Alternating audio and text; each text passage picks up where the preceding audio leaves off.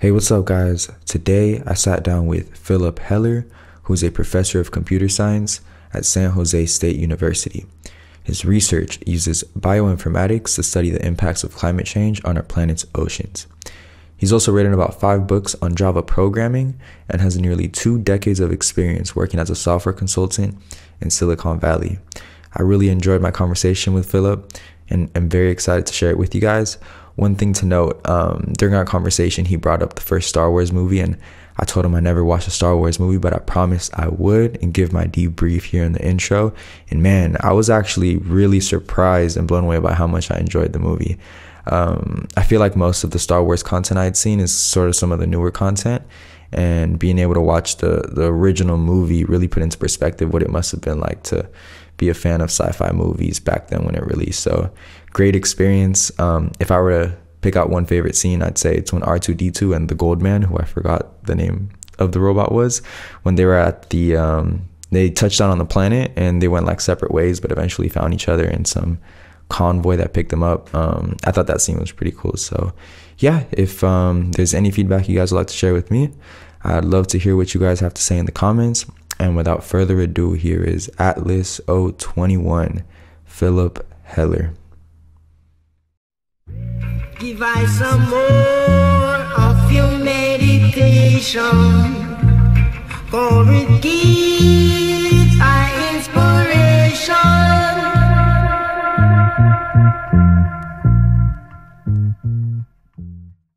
Professor Heller, thanks so much for being on Atlas today. Call me Phil. Great.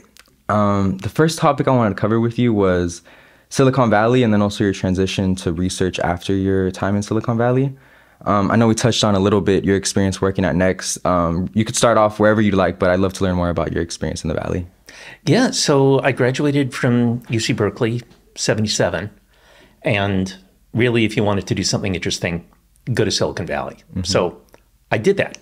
And I did that a lot, worked for a bunch of companies, had some really good experiences, had a lot of fun. The last thing I had that you would call a job was working directly for Steve Jobs for Next Incorporated, which is where he was after Apple fired him and before he came back and took it over. I was only there for about 5 months, and I had the honor of being personally fired by Steve. Wow. And then after that, I was a consultant. I was a contractor, so I would do quick hit jobs and then go spend my money on a ski slope or scuba diving, then come back and do it again. And eventually I wrote a bunch of books about programming in the Java language. Mm-hmm. And then I had seminars about why you ought to buy my books. And so that worked really, really well up until, let's say, the early 2000s. And then the economy shifted and jobs were still around, but they weren't fun. And I started looking around for something else to do. And I'll be honest, I was trying to impress a woman. I started dating a woman who was a professor. And I realized she had a PhD. A lot of her friends did. All of them had something in their life that they were fascinated by, really self-motivated. And I thought, I want that. So I married the professor.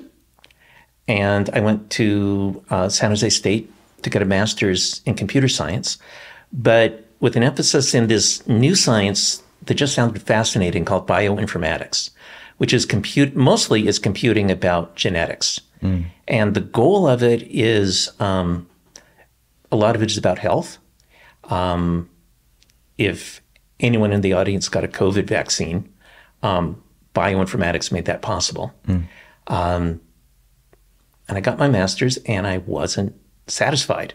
So I went to UC Santa Cruz and got a PhD in it and got to work with the guy who ran the Human Genome Project. And Santa Cruz was great. The one thing about it, though, is that mostly their science is about curing cancer in humans, which is an enormous project.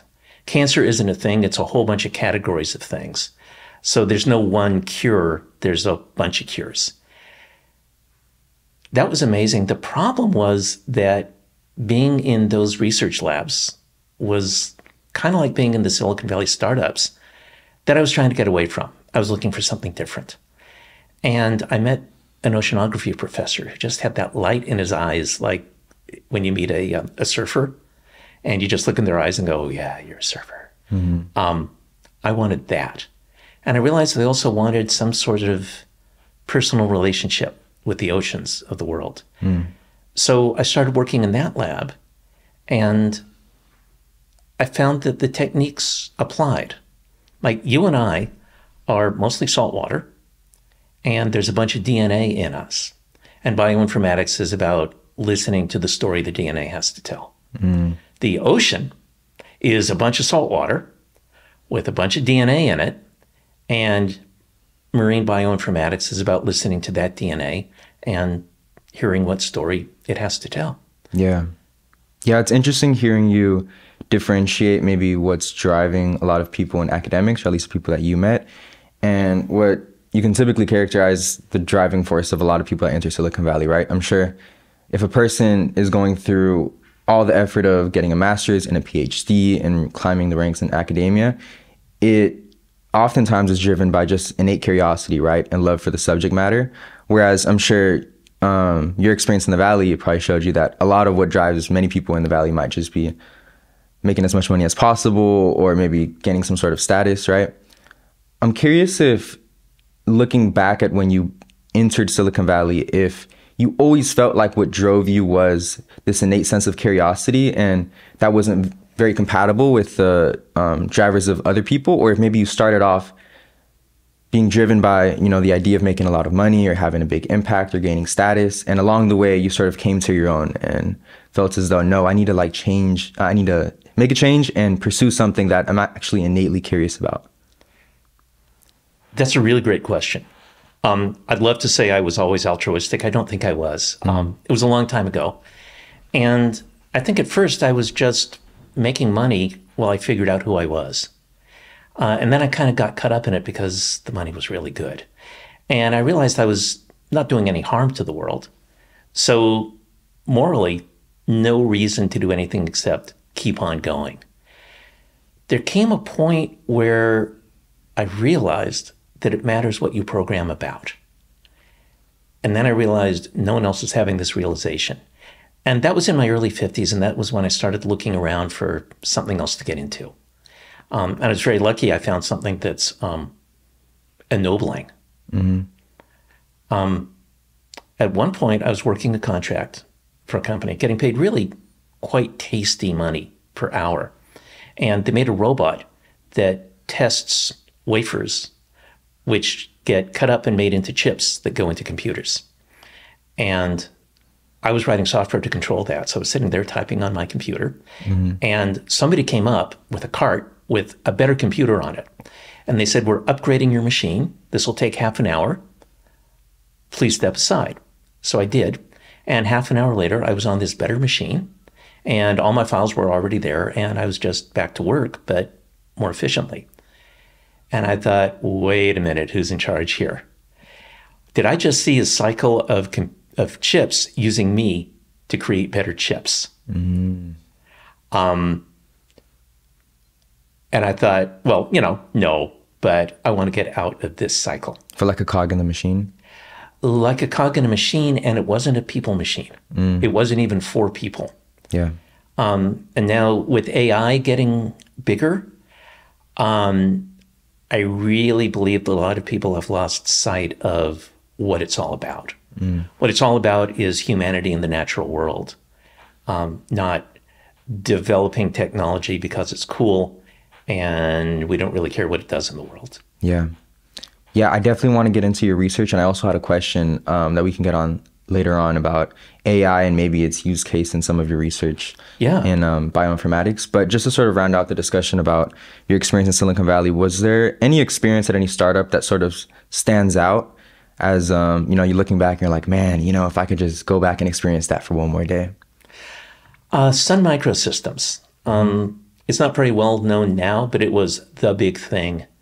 It was sort of on a par with Apple or Microsoft at the time. Computer manufacturer? Computers, okay. Yeah.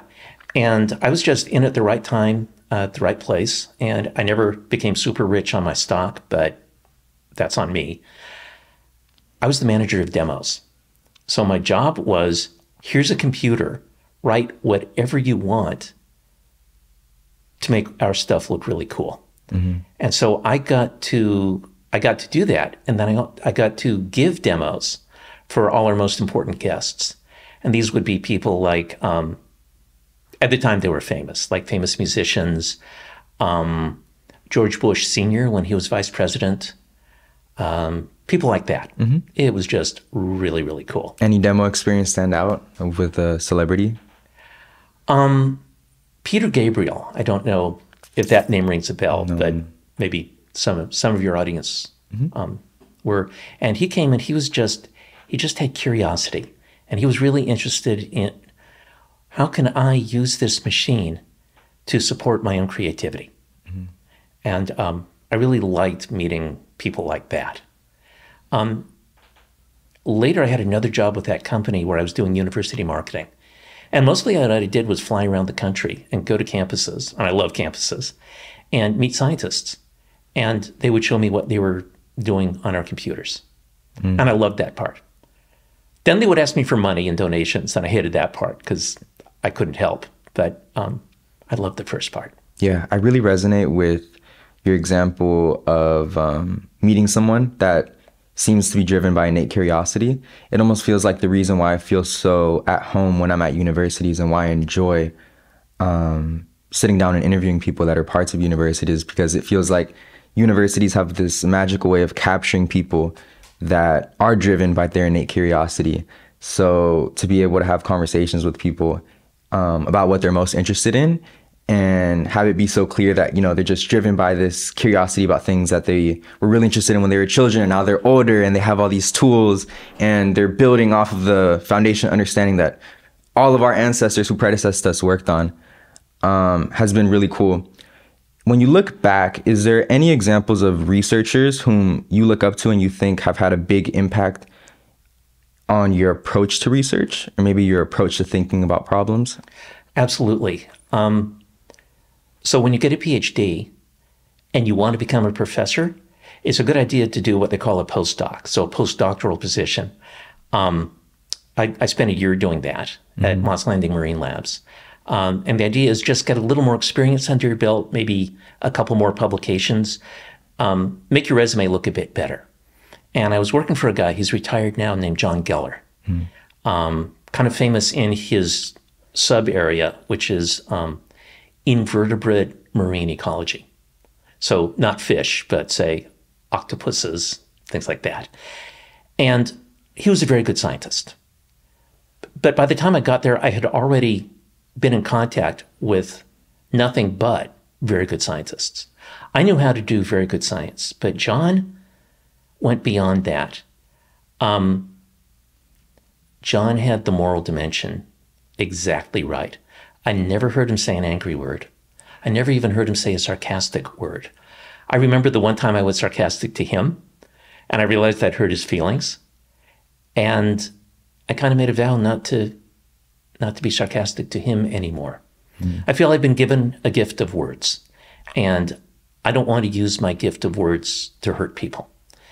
The way he treated people, his ethical standards, not scientific ethics, that's assumed in this business, but his standards of respecting everybody and being kind to everybody led me to a realization, which was, this is not the century where science is brilliant people alone in an office. We already figured out E equals MC squared. There's not going to be any more of that. It's going to be collaborations of people like me with who know how to do what to do with data, with people who are in some totally other field who have got too much data, and we need each other. So, you know, there are jokes about science runs on inspiration, perspiration, and money. Ha ha. There's a fourth thing in that, and that's kindness. And maybe not last century, but this century, it's the most important thing. And that's what I learned from John Geller. So I raise up his name. Yeah. One of the things that I remember experiencing growing up and being interested in business and learning about the best, or what we would regard as the best business leaders and executives, is that when people would speak about a person like Steve Jobs, Elon can be thrown in there, and other executives that we all know, there seemed to be what I thought of, or what felt like, an excuse for bad behavior, meaning great leadership requires you being bold and sort of walking over people and achieving desired outcomes by brute force. Experiencing through your postdoc and through your research and collaborating with others, as you mentioned, you know, the increased nature of like collaboration and research now versus back then, when it's probably white Caucasian males that were in their 40s, 50s and alone in a room, not really collaborating, were the ones at the forefront of science. And now it's so collaborative with different people, and we have technology enabling that. What do you think those experiences have taught you about what optimal leadership looks like? And maybe some misconceptions that people have had throughout the years about what a great leader looks like. Well, I think you're absolutely right that the ones who don't mind stepping on people, that's a more interesting story. So those are the ones that we hear about. And, you know, the bookshelf section about great leaders in the bookstore, it's all about the mean ones. Mm-hmm. The nice ones don't get a book, and they don't become trillionaires. But they don't have to be, because they're satisfied with what they have. And I think the best leadership example that one can set is simply being satisfied and knowing what it's all for. You and I aren't at universities that give PhDs. The highest it is a master's degree. At the PhD level, you have to be a world-class scientist, and you have to mentor your students, and you have to teach your classes, and you have to be on various service committees to turn the university into what you want it to do. Mm. And for the most part, that's impossible. Something's got to give. And quite often what gives is kindness to the junior students. So there's a lot of hazing.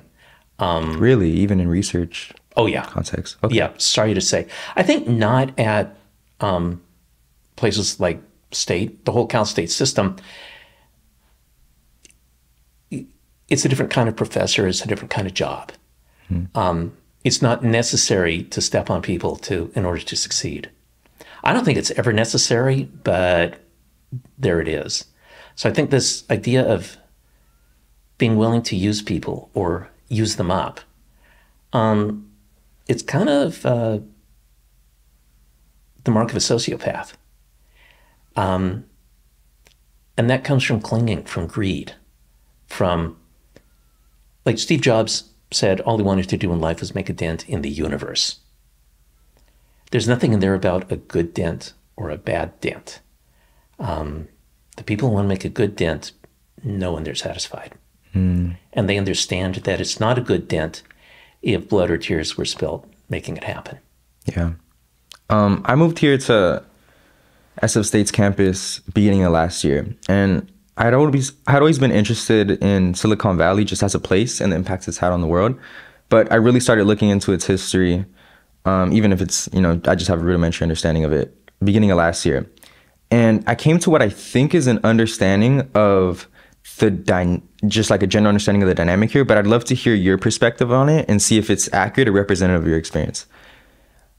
It seemed really cool to me that Silicon Valley throughout history has seemed like a place where young people that are ambitious, competent, intelligent, and curious go.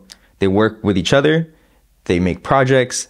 Most fail, some succeed. Eventually, through reiteration and growing in experience and in competence, the likelihood of success increases, right? Companies that are amazing and have this transformative impact on the world are built. They have the impact.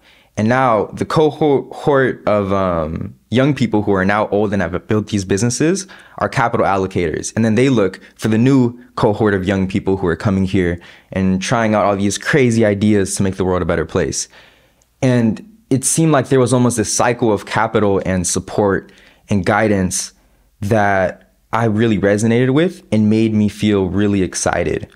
I'm curious if that may just be a naive thought or understanding, me being a kid and not actually being in the arena, as they say, would have, or if maybe there's some truth to that, maybe if that was representative of your experience in the Valley. Yeah, no, I think pretty much. For example, when I was at Sun, one of the founders became a venture capitalist. So not the billion-dollar level, but the tens of billions of dollar level. And a couple of the technical people who I had known became advisors to him. And then he just made so much money, first off his Sun stock and then off his investments. And then he used that to fuel more companies. The one place where I don't agree with you is the idea of this energy and these products make the world better. They make the world different. And I think it's very telling that the word that people are using is disruptive. Let's change the world. My personal belief is that a lot of these technologies are neutral. And in this, I would put every social media product. It's for communicating. Is what you communicate good or bad? Well, that's up to you. So I don't think the people who made Facebook, X, get to claim that they improved the world. Some people improved the world by saying world-improving things on this media. I also believe that the world should be experienced directly and not through a screen. And so the very idea of what product should we make has a bias in it. And that bias is we ought to make software products. I think we have enough software products. I think what we need to do is direct people toward the actual world, because a lot of my work is dealing with the climate crisis. And the less we interact with the actual world, and the more we're just in our screens, the less it's going to matter. And then they will wake up one day and there will be no atmosphere.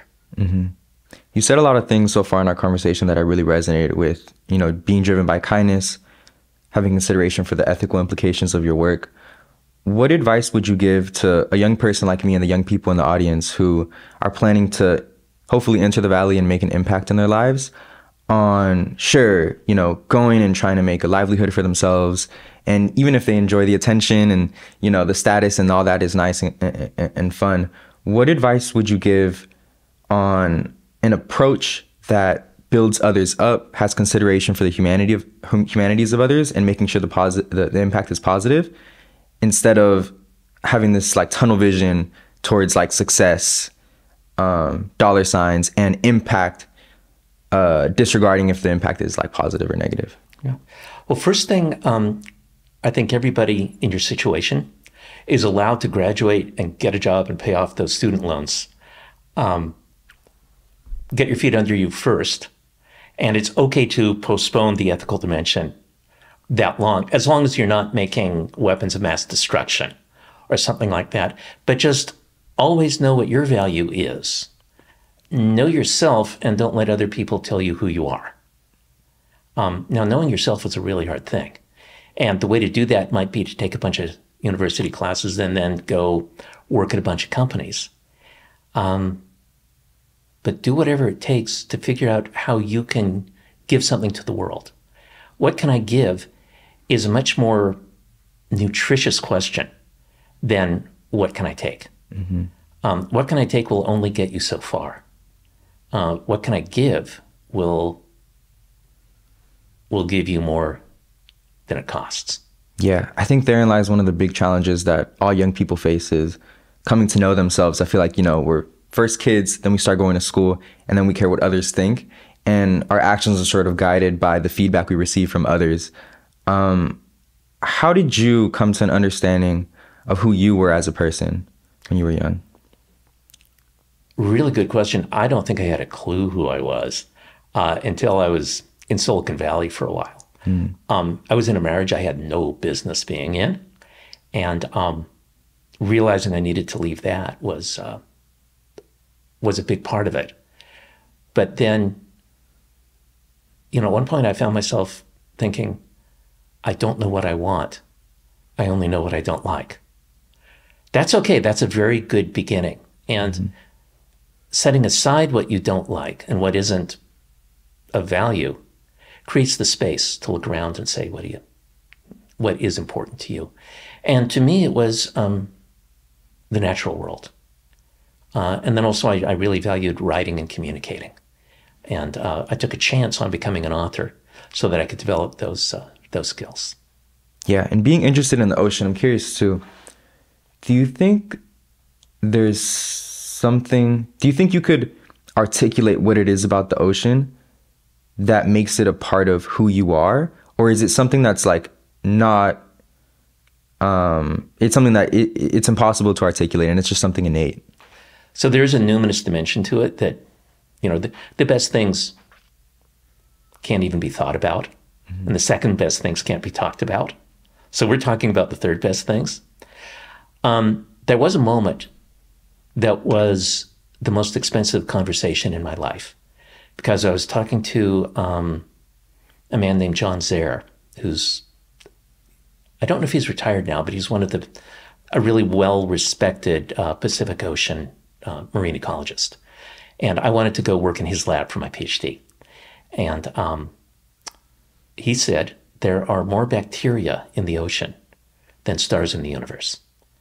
And we know more about the stars. And at that point, it was like something clicked inside me and my heart woke up. Mm-hmm. And that's when I realized I want to study the ocean. And I knew that when I graduated, I had just put a limit on my salary. Mm-hmm. And I would be making about a third of what I would if I just stuck to the straight and narrow, graduated, moved back to, say, San Mateo County, got a job for a big pharma startup, and went back to sitting in a cubicle and writing software all day. And it would have broken my heart to do that. Mm-hmm. By studying the ocean, I felt a sense of, I looked at it differently. I felt a sense of relationship to it. And I realized that, like, if I'd be at Santa Cruz looking out over the ocean, that's not the ocean. Mm. That's the surface of the ocean. Interesting stuff happens there, and then there's underneath. Yeah. Even in my own life, I feel like, man, especially before last year, I had no idea who I was. So insecure as a kid. It really felt like most of my behavior was driven by what others thought of me or what I thought others thought of me, right? Yeah. And I don't know what it is, but I feel like music is who I am. But, and you know, I was working on music a lot, 2021, 2022, and I just couldn't get myself to record. It almost felt like all of my insecurities would congregate in front of the microphone. And it was like I had to climb that mountain every single time I got there. And only now am I starting to develop the confidence to overcome that and start recording. And I think it taught me, at least in my experience, that a lot of what finding yourself is having the courage to do what you're afraid. And almost like if there was a radar that you could use to find your way to who you are, it's what you're most afraid of, right? I think that's often true. And at any rate, the fact that you're afraid of it means it deserves attention. Mm-hmm. And that exact thing might not be what your thing ought to be. Yeah. But I'll bet it's close. Mm-hmm. Yeah, I mean, I graduated with my bachelor's vowing that I wasn't going to go back to grad school, like ever. I was done. And then PhD school especially I was 55, but frankly, I thought that I was the moral superior of many of my professors. Mm. But none of that mattered. This was like, you're in the Army and you're a private now. Get in line and be exactly like everybody else.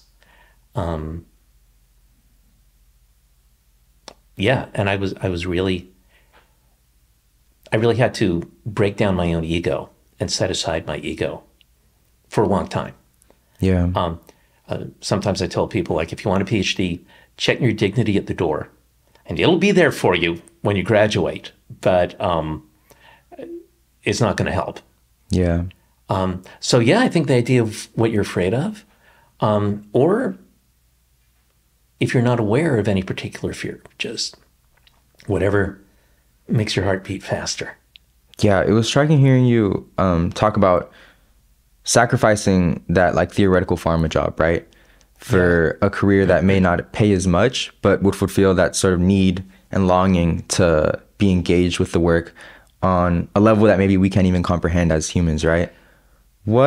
And it seems like I'm almost facing this dilemma as well now. You know, you're young, you're going to school, you have these opportunities to work at these big companies with questionable incentive structures, right? Yep. But the paycheck is big, right? And it does seem like you need a certain level of courage that's hard to swallow in order to make that decision. And there's also a lot of uncertainty, right? Like whether the decision is correct, whether I even know myself enough to feel confident in pursuing what I think will allow me to discover more about myself. If you could speak to the young people listening, me included, that are struggling with that dilemma right now, what would you say? And I'm sure you'd probably make the case to be courageous, right? How would you make that case and present that to a young person? Wow. Thank you. I don't have kids, so I don't have grandkids, so I don't think about this very much. So I'm going to blunder around for a bit with the answer. I believe, it's a long time since I've been your age, but I think I remember, I believe you already know what's right and what's wrong, and what's good for you and what isn't good for you.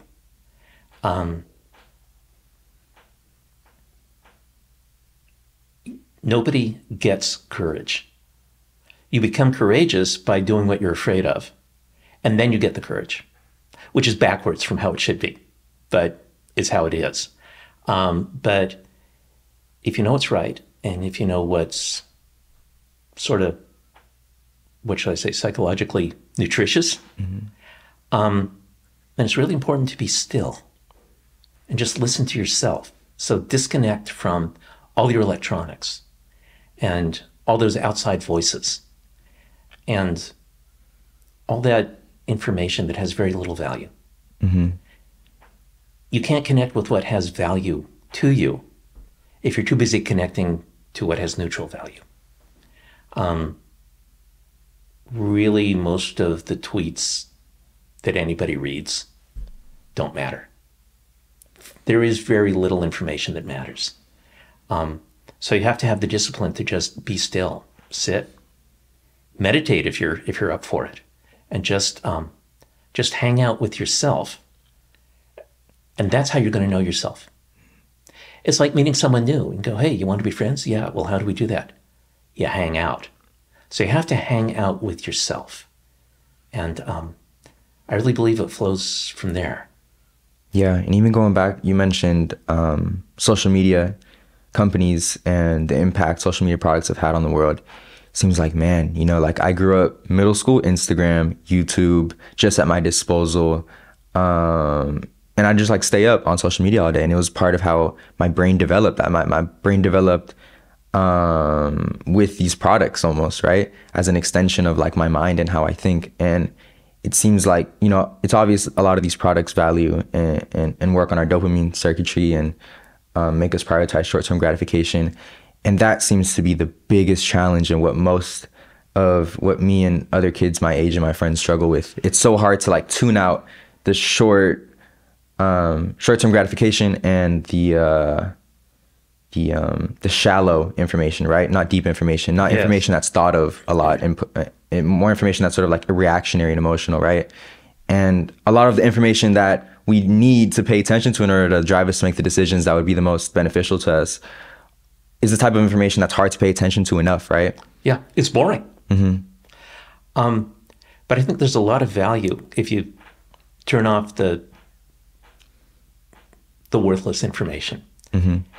And you just notice what's coming up for you. And the sense of, I don't like this, I want to go back to Instagram, that'll be one more thing that comes up. And you notice that and your relationship to it. Yeah. And that gives you some control over your relationship to it. And you don't have to do it all at once. But there's this saying that I really like, the map is not the territory. So all the information is kind of a map of the universe and where your friends are at, but it's a map, and it's an imperfect representation. We have a perfect representation. It's the world itself. And learning how to look at it and interact with it is very valuable, very satisfying. And, as a scientist, that's what science is taking some tiny little speck of the universe and saying, okay, that's mine. That's the part that I'm really going to look at and interact with directly. And I think that's why scientists love science. So, you know, in your field, yeah, actually, it's probably similar. But then also, when we're not being a Silicon Valley employee, or when we're not being a college professor or student, like who are we and what are we? It's like, if you look at the world instead of the screen, then we experience something much bigger, and then we become much bigger. Yeah, and going back to that cycle that I sort of outlined, that it seems explains this dynamic in Silicon Valley of, you know, young people work, gain experience, build, and then guide the younger generation. I'm curious because I'm not too familiar with sort of the function and the social dynamics of a laboratory. Is this something that's also seen in laboratories and in research and in science, where you're like a young researcher and eventually you have your own lab and guide younger students? Yeah, exactly. And it's beautiful because it's not based on money. So if you're motivated by greed, you're not going to end up there. So when we say laboratory, I'm basically a computer scientist. So when we say my laboratory, that's actually, I really should say my research group, because there's no room that is the laboratory. I work with people who have a laboratory or many and just actual rooms. But let's say research group. So as a Cal State professor, I get compensated for mentoring students. So I can take in, it's mostly master's students who I take under my wing for their second of 2 years of their master's experience. And I give them the most important part of those 2 years, which is they do independent research. And I give them, I sort of peel off a problem for them to work on. And then I'm their mentor in that. And they learn how to do science by doing science. And the way I do it, what I insist on is everyone's got to be kind to each other. And by the time they're just about done, a new cohort has come in. So I've always got the senior people mentoring the junior people. And then now and then along comes an undergraduate who really understands what true north is. And I'm also compensated for taking them under my wing. And, you know, I used to think, wow, I could be their parent. And now I think, oh, I could be their grandparent. I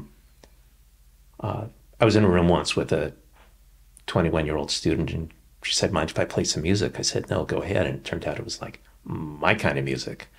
Bob Marley and the Wailers and Eric Clapton and the Grateful Dead. And I said, who made this playlist for you? And I thought she was going to say my dad, and she said my grandfather. And so I had to take that on. But a grandfather is, you know, you trust your grandfather, and your grandfather's kindly. So all right, fine, guess I'm that age. But someone who's, say, 19 might have trouble relating to me, might be intimidated, not by me, but like, I don't know, the fact that there's a podcast about me, or the fact that they have to call me professor, and they can relate better to someone younger. So I give my graduate students get the chance to mentor somebody. And then also, I don't identify as white, but I get that I look like a white guy. And it's really nice to have a close relationship with a mentor who looks like you. And so San Jose State is like San Francisco State. It's very diverse. So I try to make sure that happens as well. Yeah. You know, I'm Mexican, and it's interesting seeing different cultural norms in a place like Mexico versus the US. Whenever I go to Mexico, it really strikes me the difference in how young people engage with the older generation versus here in the US. It seems like those who have lived an almost full life and have all this wisdom and experiences are cherished and are maintained by the community. And having that open communication channel between the 20-year-olds and the 30-year-olds with the older individuals benefits the community. It's a really big net positive. And I'm not sure what it is about the US that it doesn't really incorporate that dynamic much. Yeah. Universities do. Yeah. But not the general pop. Yeah. I think ultimately, and it's interesting hearing you talk about the struggle some older people have in resonating with younger people. It seems like the older people who resonate the most are the ones who don't focus on credentialism, right? I think a lot of times young people have experiences where they come into contact with older people whom are sort of experiencing, their last couple decades of their life, and they want to hold on to power and they want to hold on to influence and impact. And they're not very open-minded, right? Yeah. And it's the old people who love to engage as if they were just 20 years old, right? And keep that youthful, open-minded, evolving spirit are the ones that are able to sort of captivate the attention and trust of young people. Is that sort of approach something that you've made sort of like the focal point and integrate into how you engage with young people? And is that sort of like a marker of a person who's older and working with young people, a marker of success, versus a marker maybe the opposite of that, right? Mm-hmm. That's focused on credentialism, isn't open-minded, typically doesn't engage well with younger folks? I hear you. It's a bit of both, because my job is I teach them. But I can teach them best if I know who they are.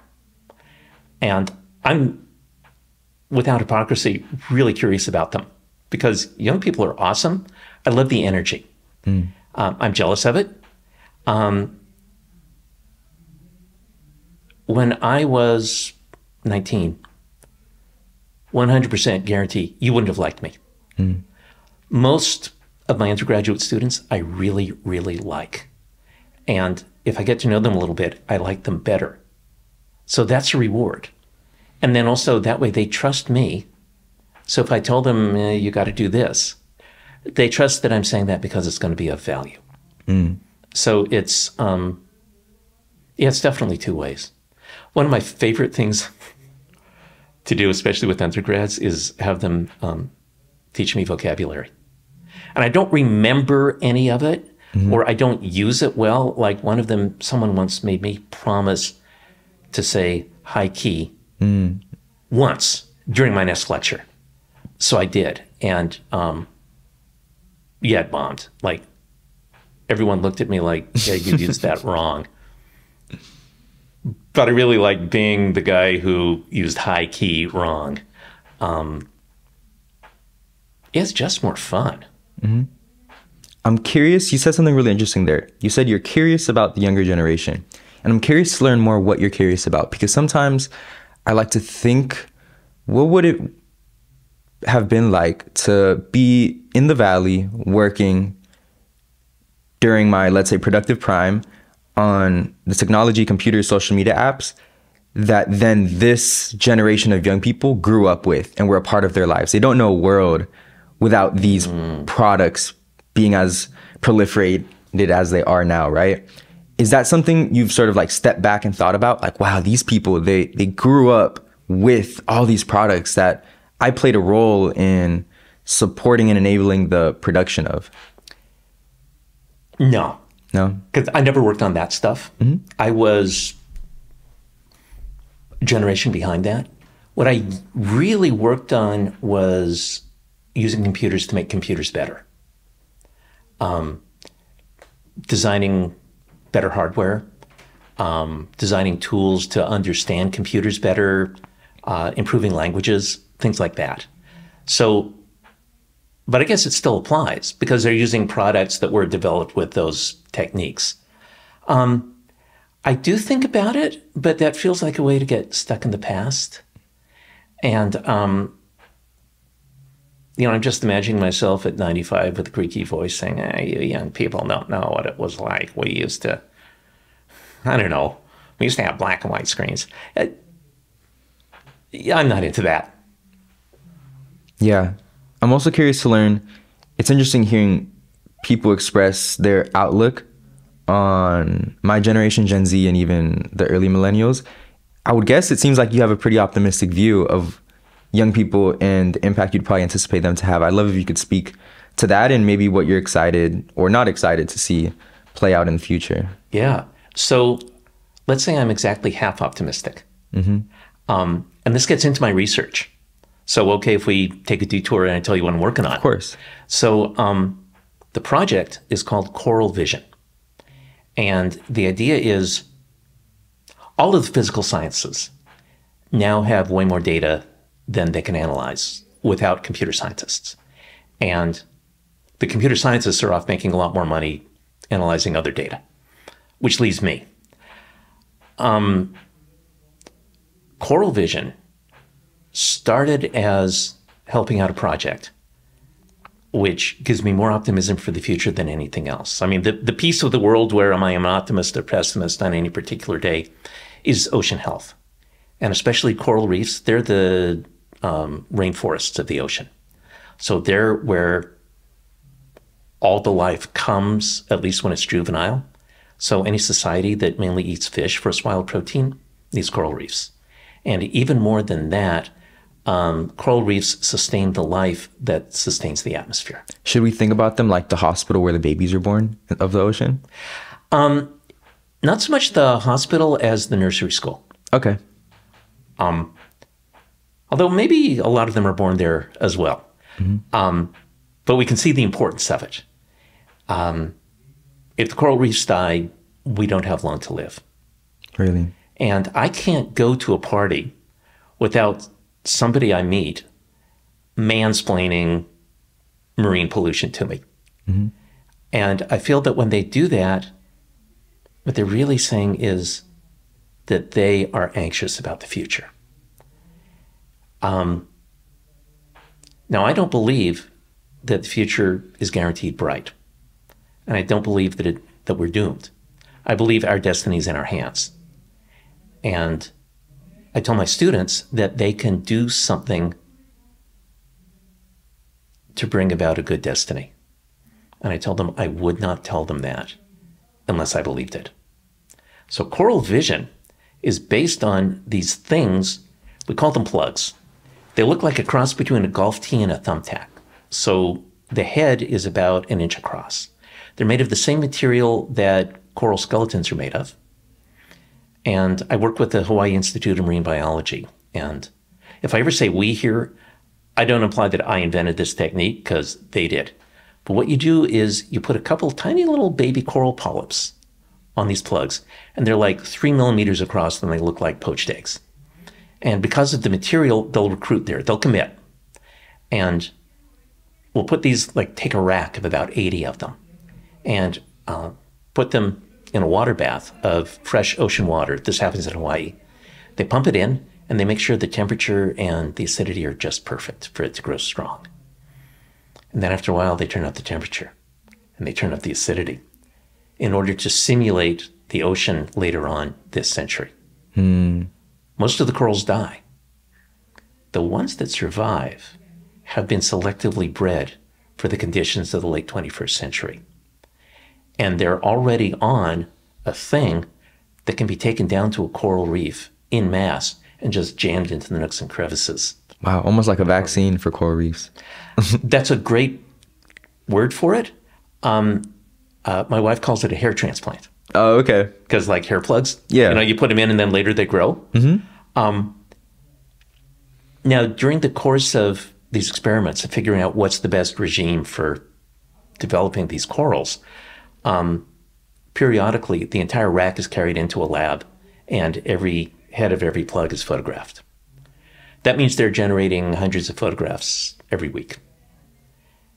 There always comes a point where it's more than any one human can analyze, and the humans ought to be doing something higher level. So Coral Vision is about using AI to analyze these photos and saying, okay, where in these photos are the individual corals, and correlate that to the plug from 2 weeks ago. How have they grown or have they died? Figure out what happened to them. And from there compute, the best therapies. Wow. That's Coral Vision. I wouldn't do it if I didn't believe there was hope. I wouldn't tell you or your audience about it if I didn't believe there was hope, but only if we do it, which is kind of better than a guaranteed golden future, because it means that we can do the absolutely most satisfying thing there is, which is create our own world. There's a call to action implicit in that, right? It's a call to action. Exactly. And not everyone has to respond because not everyone resonates to that. I just need enough. Enough Jedi warriors to join my ragtag revolutionary group. Is that what? I've never watched a Star Wars movie. Are you kidding? Never. Okay, well, I will, though. Because otherwise I'm going to despair about your generation. Which one should I watch first? The only one you need to watch is, it's called Number 4, but it's the first one that was made, A New Hope. Okay. I'll put it down. I'll watch it. Okay, thank you. Yeah. And please don't edit out this moment. Of course. Because you just said it in front of your entire audience. Yep. I'll put a debrief in the intro after when I record it. Excellent. Yeah. Excellent. So that excitement about joining something that matters is really important. And it really does matter, and it really is possible. And that's what I love about young people. And that's what I love about my job. Yeah. Coral vision has expanded to a few other things. There's a kind of algae that we don't know enough about, and it lives in nooks and crannies in coral reefs. How deep?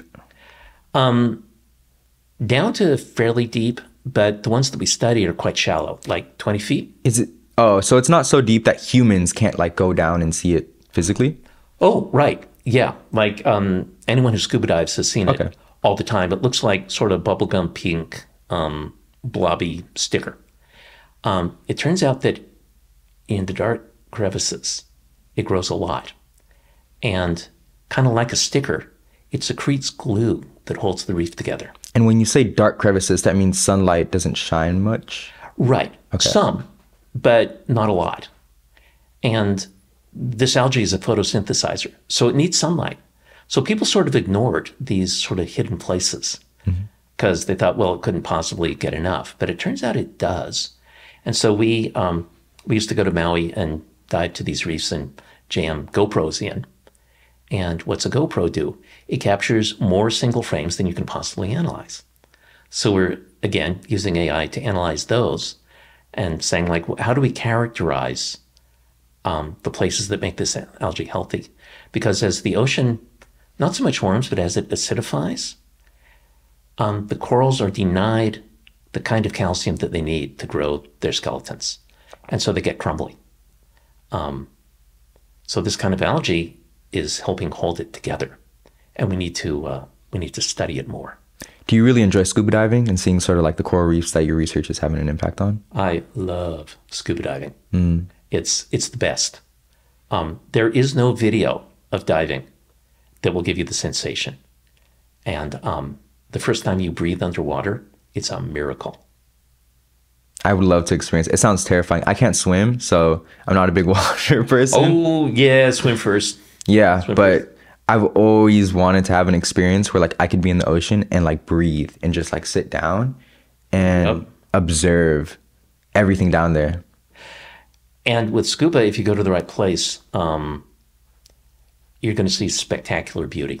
I was going to say breathtaking, but you don't want your breath taken away when you're breathing through one of those things. Yeah, I'm also curious to get your perspective in your area of research, what impact AI is having and how much of an accelerator of progress it seems to be in your field. Because I like contrasting, speaking with different researchers from different fields, it seems like in some of their fields, AI is, wow, this thing that's going to accelerate the rate in which we make discoveries and accomplish our research by 10, 20, 30x fold. And in other areas, the fit doesn't seem to be there. Yeah. When you think about the impact AI is having, and even in the example with the coral reefs, does it seem to be a really big deal in how research is going to get done?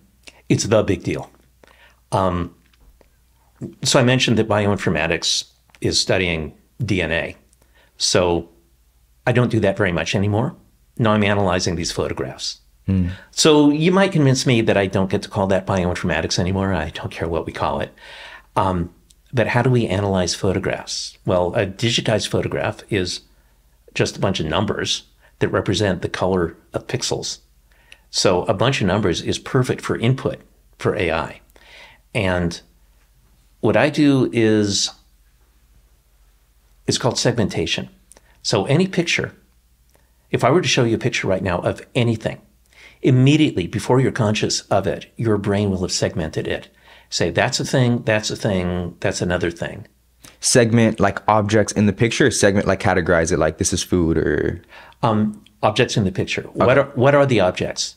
And then a later layer of your brain will identify, like, that's a sandwich, this is a microphone. Because I have seen pictures where there is no object. It's like a AI generated picture, but the whole point is there is no object. And you almost feel like a little bit anxiety looking at it because you can't identify any object and it's sort of disorienting. That's a really interesting point. We get anxious when we can't see a pattern. This is very dangerous because we would rather see a bad pattern or a dangerous pattern than no pattern, or a pattern where we have to work harder than we want to see a pattern. And so we get the current situation in society. You can even connect that to when there's a person out who may be under the influence, but their behavior is so erratic and different to the point where like there isn't anything about their behavior per se that should directly lead us to feel scared, but just by virtue of us not understanding why they're moving the way they're moving, it incites like fear inside of us, right? Yes. So with AI segmentation, you just get a report. Here's a segment, and the AI has 91% confidence that, yeah, that's a thing. So we segment the images, then we identify the things that are in the images. And so this is nothing that the human brain can't do. It's just the human brain can't do it at the scale that we need to do it.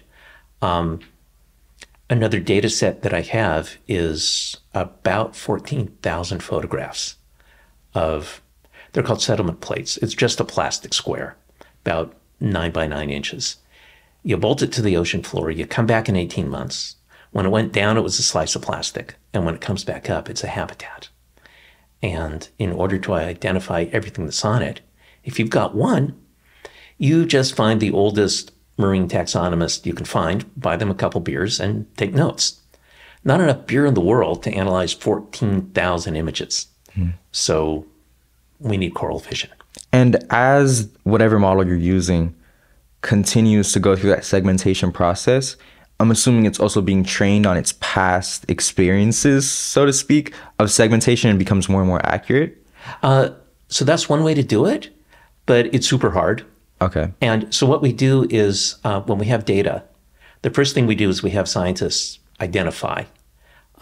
They just sit down with us and point out, like, this is that. This is a healthy coral. This is a sick coral.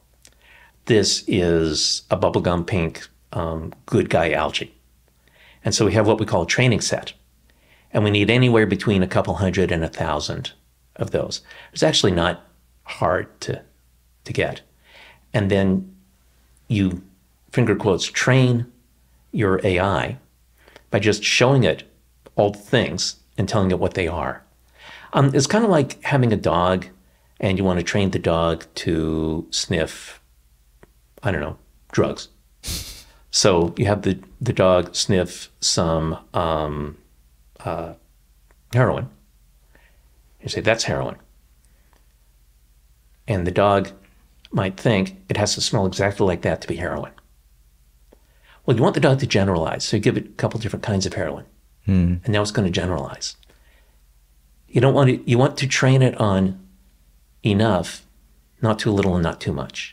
And this is exactly what we do with AI. We give it training sets, and at some point, it's trained to our satisfaction. We like the results. And at that point, we trust it.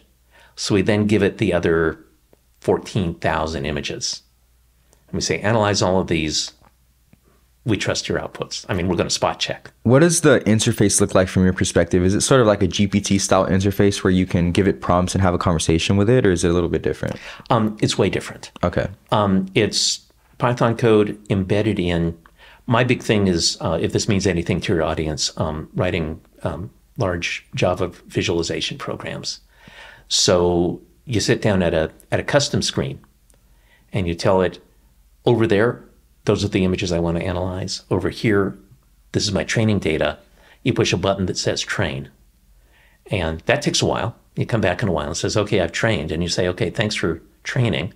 You've now created what we call a model. And then you say, you sort of click on the model and you say, that model, this data, go. And it analyzes all the data. And then the output is the original image that got analyzed with annotations, with certain things circled in nice bright colors and numbers that say what's the confidence, or a label that says, well, this is healthy coral or sick coral.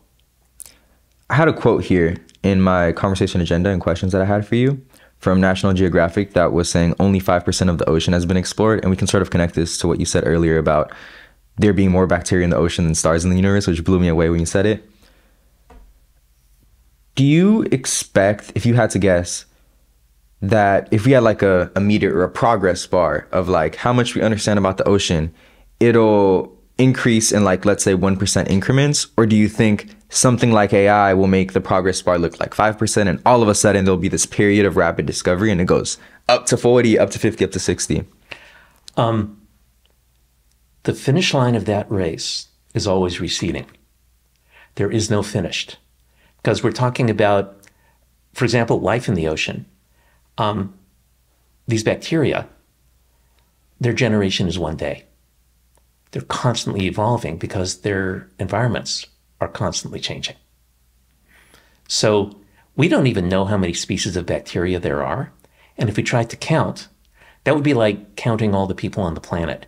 By the time you're done, some have died and others have been born. So if theoretically we were at 100% right now in this moment, by tomorrow we would not be at 100%? So Right. what you're getting at?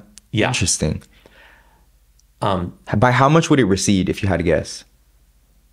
Can't guess. Can't guess. Can't guess. I'd love to know that answer. Yeah. Enough to make it interesting. And evolution is about adaptation to changes in the environment.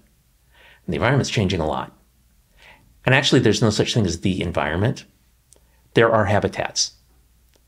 I don't like to say the environment because it's kind of like there's you and me here, and then over there, there's the environment. The economic environment. There's all different types of environments, right? All different kinds. But when I talk about the natural environment, we are so intimately connected to it that I like to use vocabulary that doesn't imply that it's something that is not us. Yeah.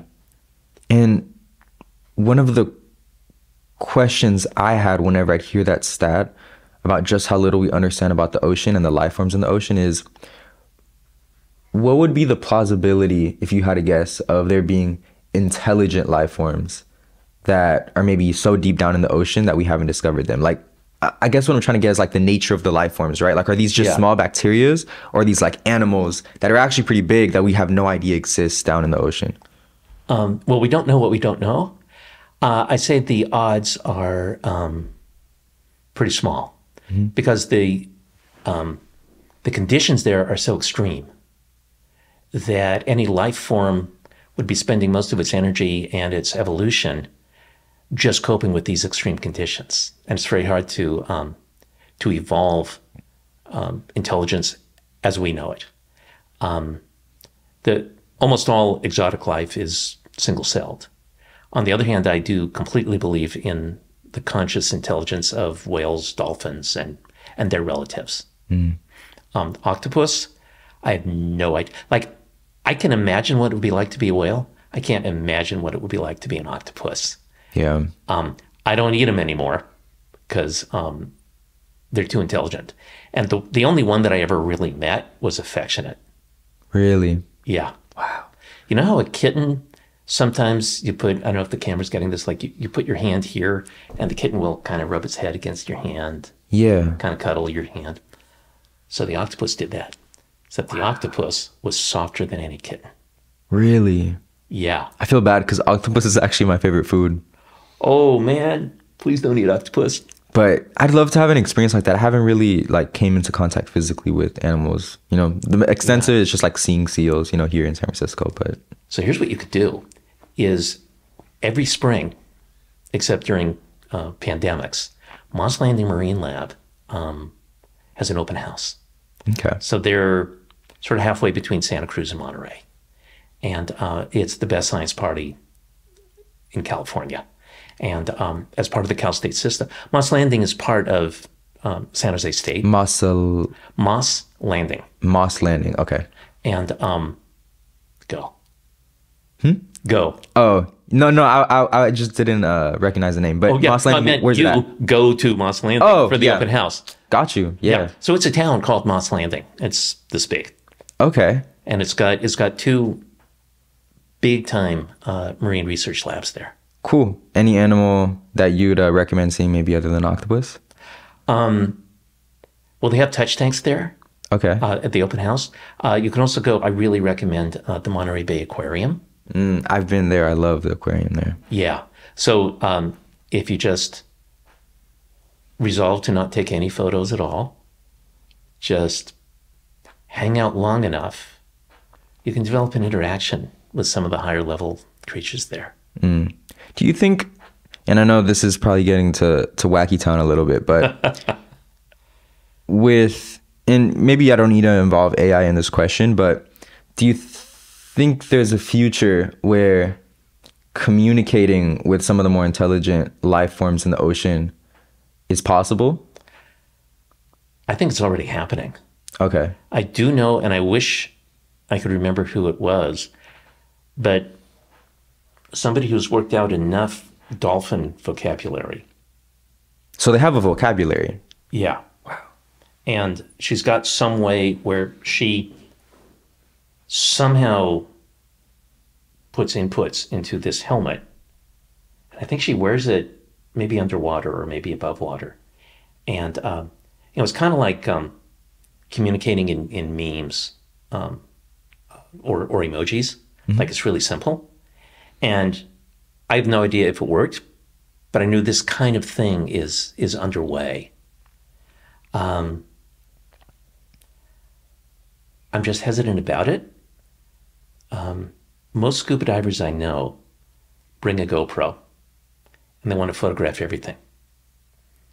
And I'm worried that if we try to communicate with dolphins, it's kind of like these swim with the dolphin vacations you can have. The dolphins are not there for us. And the marine life is not there for us. And to swim up to, say, a manta ray with a camera on the end of a silver stick is a very hostile thing to do. And you'll scare them away. Yeah. It seems almost like traveling to countries who may not be as economically developed as us. And then, there's those tourists that will come in a disrespectful manner. They have like selfie sticks and trying to take pictures with the people that live there almost as if it's like a museum exhibit, right? Is that sort of kind of? Yeah. And also if you scare them off, then you scare them off on behalf of everybody. So I remember one of the high points of my life was I was in Belize with my wife. And it was just her and me and this other couple on the dive boat. And they took us to this place. And we went in the water. And my wife and I don't take photos underwater. And the other guy didn't want a camera. His wife had left her camera on shore, and she was super unhappy. But the captain wasn't going to turn around for that. So nobody had a camera.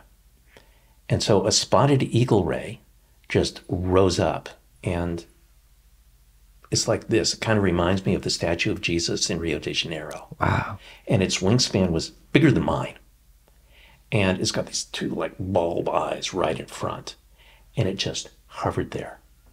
And I knew that if any of us had pointed a camera at it, they would have captured a photograph forever. But the moment would be gone. And instead, no one got a photograph. And we had this memory, and we all just communed with the spotted eagle ray for at least a minute. So it stayed up there for at least a minute? Yeah. Wow. In the light of that, what value is a photograph? Yeah. So there's a greed for the information in the form of a photograph. And if we set aside this greed, it opens the door to a much richer experience. So this is why I'm wary of communicating with higher level creatures, if there are any, because too many people would use it for them. And, and would ask the question, what can you do for me instead of what I can do for you. Yeah. Wow. What an experience. Yeah. I have this like thought that's sort of like a funny thought, but I'm not sure you've seen, I'm sure you've seen the Elon Musk Neuralink that he's working on. And I was like, man, I wonder if one day, there's like a Neuralink in like an animal and in a human, and then we could just sort of communicate. And like, if we're going to build something on this like side of the ocean, we're talking to the dolphins and we're like, okay, let's like negotiate how we're building it. But I don't know what the value of that would be, but it would be cool, wouldn't it? yeah, it is interesting too to think, if life forms are intelligent as we know they are, what does that mean about our diets and what we eat and what's ethical and what's unethical, right? I know. And I eat a lot of fish, I'll be honest. I have a lot of collaborators who won't eat fish. It's not like they're vegetarians. They'll eat beef, they'll eat chicken, but no fish, because it's like, no, fish are for studying. Buddhists will not eat anything with the central nervous system. Really? Because if you have one of those, you have the capacity to suffer. So I forget if shrimp have one. I think they don't.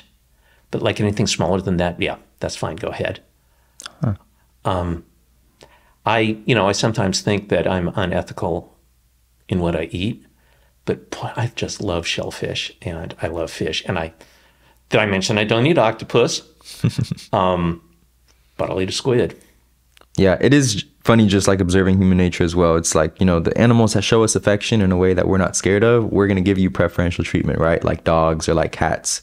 Yeah. But animals like chicken or cows or pigs, whom in their interactions with us are sort of indifferent most of the time, it's like easy for us to sort of ignore a lot of the, like, call them kill farms, or where they have a ton of these animals just locked up, Yeah. And then there are humane kill farms. Mm-hmm. You're still killing an animal. And you're still giving it existence only so that you can eat it. Yeah. I think it would be cool, at some point, if we can somehow like grow a really good steak just from some DNA without the intermediary of a cow.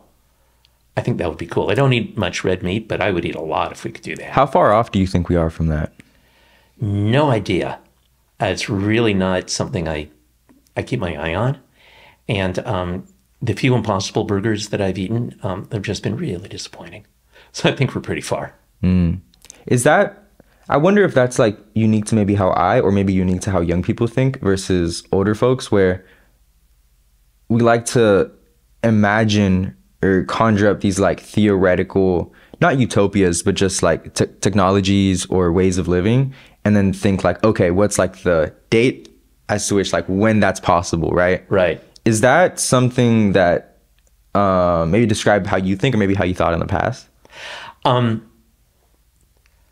I think when we're little, that's all we do. It's like, what if we could do a roller coaster car that didn't need the roller coaster and it could just fly, And it's the beauty of imagination. And then part of undergraduate education is to beat that out of you. But then you come back to a compromise, is like not only what's good and cool, but realistic. And then a lot of these far out ideas, you have no idea, because if it's a really creative idea, we don't even know how far off we are from making the parts that are needed. So I think it takes the courage to have the idea and say, well, I'm now willing to do the dull work, which is studying the possibilities of making it, and then making it. What do you think, having lived a life where you've gotten to experience the proliferation of smartphones, the advancement of compute, and all, now AI and all the other emerging technologies that sort of come with that, regards to how you think about technologies that we still are far out from creating, but are trying to estimate by when could we get this? Do you think that your life experience has sort of taught you like, man, maybe certain types of things are pretty far out, but I have been surprised by how much the world has changed on my time here? Or has it sort of made you be much more conservative in regards to like when you expect things to come out? So one of the awesome things about my job is, the ocean aside, I also get to hang out with NASA scientists. And I think the technology we need for the ocean is healing technology. Healing? Yeah. Okay. What we need for space is exploration technology. And there, a lot of imagination is called for. And I get to hang out with people who are sort of planning far out missions, like not next year, but when we get to Mars, if we get to Mars, what are we going to do there? I work with some people who are looking at the question of how do we keep astronauts healthy there? So that's one of those far out things that takes a lot of imagination. And yeah, we've written a couple papers about it, and it's much of it is speculation. It's like, okay, here's what we know how to do, and we think we could do it over there, so maybe this is the way to do it. If you're an astronaut on Mars and you get sick, there isn't time to send a message to Earth, have a doctor figure out what to do, and then send that message back. As in, the message would take days, weeks, months, or it just, the lag time would be too big in order to like be effective in like a diagnosis? Speed of light message, so it'd be about 45 minutes. Okay. So if you all of a sudden get a brain infection, you don't have 45 minutes, but it's not 45 minutes. There's 45 minutes twice, plus the time to figure out. So the idea is to have the entire medical history of the astronaut in a CubeSat orbiting Mars, so that the interaction is with something in a low Mars orbit. And that's very fast. And there's AI. The AI doctor is orbiting the planet. Meanwhile, yes, the message goes to Earth. And in case you're still alive in 2 hours, we've got possibly a better therapy for you. Huh. But meanwhile, this will triage you and keep you alive until the human doctors can. That's the kind of thing. Yeah. So I think this is what you're talking about. Like, boy, what if we like flying roller coaster? And to me, a CubeSat doctor around Mars isn't so different from that. Yeah. And it's really fun exercise of the imagination. Or how do we farm the moon? Yeah. Yeah, what a question. I mean, I'd imagine, I'm not sure, I'm obviously like really unfamiliar with like the soil and what the implications of like moon soil would have for like growing plants there, but would most of those plants be like inside of a ship, I'd imagine, and then? All of them would be inside something. Okay. Like probably a mobile vehicle with maybe a transparent top. I know someone who knows someone who took actual moon rocks from the actual moon, ground them up, added fertilizer from the kind of bacteria that we're going to have to take to the moon anyway. And they're growing potatoes. Wow. So, yeah. Yeah. I wonder if, man, this is getting to like my curiosity about biology, but you know, my liking and understanding of biology. I wonder if like there's toxins in soil. And then once you add fertilizer and it's like, if it's mixed with Mars soil, then it's like, there's some toxicity to it, right?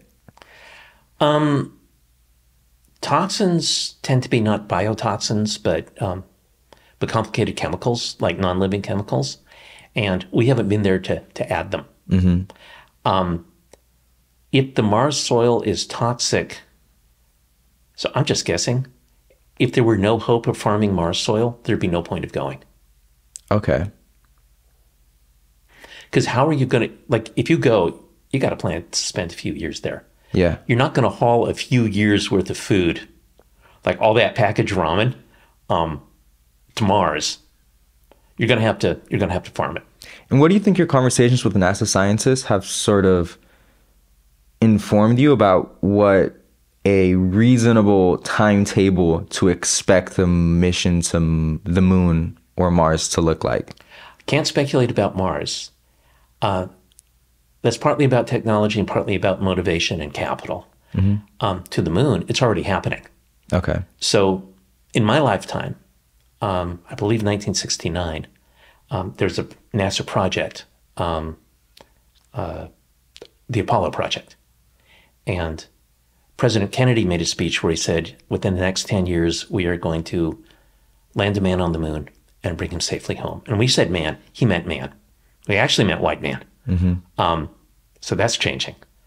The next project, the current project is called Artemis. Now, in Greek mythology, Artemis was the goddess of the moon and Apollo's twin sister. She's a woman. What they're signaling, everything NASA does has got intention. What they're signaling is it's women.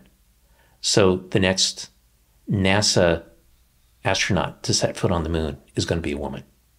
So Artemis 1 was an unmanned spacecraft, orbited the moon several times and came back safely. Artemis 2 will have astronauts, will orbit and not land. And I believe that's next year. Oh, wow. And as soon as possible after that, Artemis 3 is going to land. Wow. And yeah. And even going back to your point about the AI doctors and tracking sort of like human health in space and on moons and planets, I'm not sure if you've integrated GPT a lot into your just daily life, but I was reworking my diet and my training program a couple weeks ago with GPT. And, you know, I've been using GPT for months now. It's like been a really big deal in my life, especially just like in my extracurricular education and how I design my approaches to my pursuits. But man, when I was working on it, building my diet, it struck me like, wow, I could have a conversation and, you know, I'd like put it in an Excel sheet and then I'd take a screenshot, be like, cool, now this is where we're at. And now I need to figure out this. And I was like, you know, I need more carbohydrates in my diet. What are some foods that are low in calories since I'm nearing my calorie goal, but are very high in carbohydrates? And they're like dates high in carbs, low in calories. And then I was like, whoa, like I've never interacted with, I'd be cautious to call it healthcare, right? But I've never interacted with something that resembles healthcare in this way before. Yeah. And it made me think about how accessible healthcare and diet is going to be for people who are coming from low income backgrounds, for example, right? So I think that's an amazing application of the technology because it's so cheap. Used to be all you need is a computer. At this point, all you need is a phone. And there are a lot of fourth world countries that are just bypassing the whole idea of laying down phone cable. They're just going straight to satellite smartphones. The companies that lay the phone lines, they're so corrupt that it can take years to get a phone line into your home. So don't just buy a smartphone. Yeah. I'm curious too. I had a section here to ask you about your research applications of space travel. For the projects, and I'd love to learn more about the projects in specific that you've had that relate sort of what you've learned in the ocean to space travel and the health of astronauts dealing with microgravity. Is there like AI models involved with that research as well? Not yet. Okay. Because I talked about training sets for my photographs, and I said you need like 500 or 1,000. There haven't been enough astronauts. And so there's a really big push at NASA with some people I work with to say, how do we get actionable information out of the astronaut medical information that we have? And then there's also a fair number of experiments on flies, rats, and mice and things, and worms. Still not a huge amount. And we're never quite sure like how much of what we learned about rats applies to humans. But microgravity is a big problem. Radiation is a big problem. Really, I sort of stumbled into this. There's not a lot of overlap between what I do with the ocean and the astronaut stuff. And I think of the astronaut stuff as a side hustle because the people are awesome and it's so cool to think about it. But space travel blows my mind, but the ocean has my heart. That's a great way to put it. Are there any projects in regards to ocean travel, sort of round out our conversation about bioinformatics and ocean I know it's tough because of the pressure, right? But are there any projects that sort of excite you about exploring the ocean that are in motion right now? I don't know too much about it. The problem is very few people can afford the kind of apparatus that can go down into the super deep depths. There's not a lot of life to find there anyway, because life needs energy. Mostly we use solar energy. There are like underwater black smokers and volcanoes, so you can get some energy there, but it's very simple life forms. And it's very hard to afford. So I'm really interested in really squeezing the knowledge we can out of what's easily accessible to a lot of people. Like this reef in Maui that we were checking up on before Maui burned down.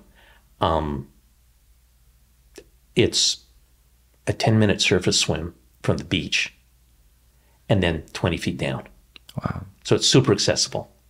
And there's so much to learn there because it's hard to describe a coral reef. Like just imagine a sponge, like not a kitchen sponge, but like a real marine sponge. And it's got holes in it, and the holes have holes, and those holes have holes. There's a lot there and a lot of different scales to explore. So there's plenty to explore. I'm really interested in exploring protected areas, and you need a certain scuba license just to get permission to go there.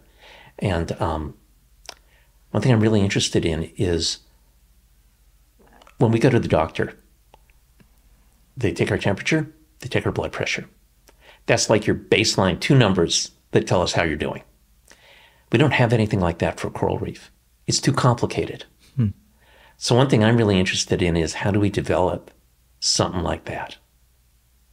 And it would be a little too technical to get into at this point, but that's what really excites me. Kind of like a device where, let's say the device is, what would be a good example? Maybe we think about offices and how they have overnight security guards. So maybe like a security guard of the reef, and then you have sort of like all of them on like a panel, and then it's like, how is this reef in this location and coordinates doing? That would be so cool. I was thinking Fitbit, but it's pretty much the same thing. Yeah. Any device that you want to put in the ocean's a really hostile environment because ocean water is very corrosive, and even 30 feet down, it's double the pressure of what we have here. Wow. So if you want an easy environment to build scientific apparatus in, outer space. Yeah. Well, Philip, I've really enjoyed our conversation. The closing question that I wanted to ask you, and I ask this to every guest, is if you were 20 years old at this current moment, what fields would you study and what problems would you aim to solve? I'll step up. I would study marine ecology and artificial intelligence. Great. Because I can't imagine a better life than the life I get to have. And part of that is getting to meet people like you and doing stuff like this. Great. Well, thank you so much for sharing your time with me, Philip. I really enjoyed our conversation. Back at you.